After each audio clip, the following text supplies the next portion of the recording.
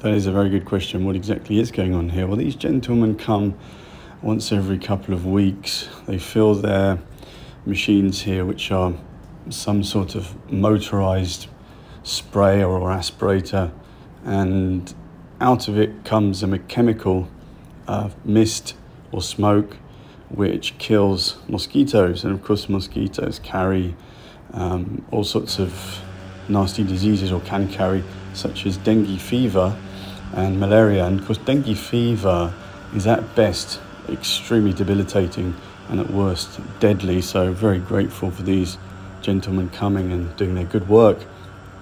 My understanding is that the Malaysian government monitors all the cases of dengue fever.